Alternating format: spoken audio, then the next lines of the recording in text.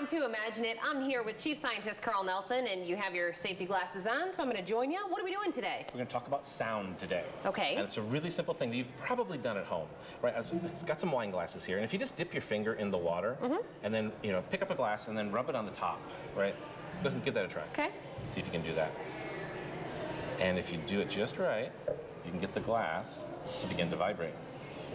Normally, I do know this trick. It's a good one. Here we go. Oh yeah, I hear it. All right, so we're having some difficulty with this. Yeah, so a little bit. That's okay. That's why I brought my speaker. Okay. Oh, so sure. What we're gonna try to do Travel around with this. I do.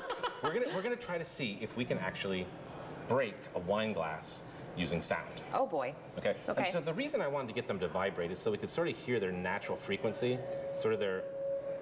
Yeah. I don't know if you can hear it. It's pretty faint. Yeah, I can hear it. Here we go. So every object has a frequency it likes to vibrate at. So are you a singer? Do you know how to sing? Maybe a little. A little? Oh, this is perfect. Okay, so you hear that pitch? Mm-hmm. Can you sing that pitch? No, but really belt it out. Louder.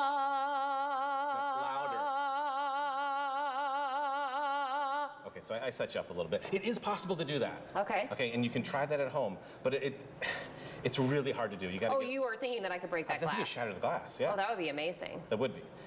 Maybe I needed a higher practice octave. at home. So what we're going to do is we're going to put this right in front of this speaker. I've got a signal generator over here that creates sound. Oh, I was worried about myself.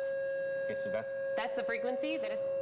I don't know. We're going to find out. We're going to find out what the resonant frequency of this glass is using this really complicated paper straw technique. So I'm going to put that in there. Okay. And I'm going to change the frequency a little bit. I'll turn it up a little bit louder. We're going to see where it starts to move around.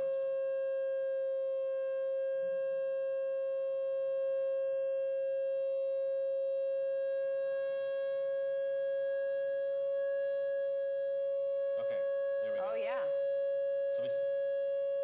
So we sort of zeroed in on the frequency where the glass is actually moving back and forth and our straw began to move a little bit. I'm going to take the straw out, and this time, I don't know, it's going to be pretty loud. But I'm going to crank this up as loud as it goes to see if we can get the glass to begin to vibrate. You may want to use those, or you could just plug your ears if you want. Okay. I'm going to put mine on because I can't plug my ears. All right, well, I better put mine on too. So if you're watching this morning, it's going to get really loud. Fair warning. Okay, so here we go. We're going to crank it up. Okay.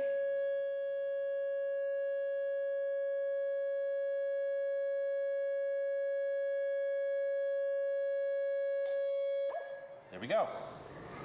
I got the glass vibrating so much that we were able to get it to actually crack. That is crazy. Using just the power of sound. And you always hear about that or see it in an old cartoon, you know, kind of the setup that you had with me here. You do. And so if you're going to try that at home, one thing that's really important is don't go buy a brand new glass. You want glasses that you have like washed and inadvertently scraped against one another that might have like a little scratch on the side. That'll help it break a lot easier. Okay. And in fact, I've got some really cool high-speed footage of what this looks like. So on the left, that's the glass when it's breaking. These are two different glasses, right? And a little coffee stir and there's bouncing around. Yeah. But look at the glass on the right. That's a top view of another glass. Appreciate how much the glass actually vibrates, how elastic that is. It keeps moving. That's crazy before it breaks. Before it breaks. Now, in full disclosure, the glass on the right, brand new out of the box. I could not get that guy to break. Really? I blew out probably 10 speakers trying to get that to work. They're replaceable cones. But the one on the left, I put a tiny little scratch near the top edge, and within seconds, Interesting. it snapped. Okay. So you can mimic that at home simply by using old glasses. They'll have little scratches, imperfections on them. Okay.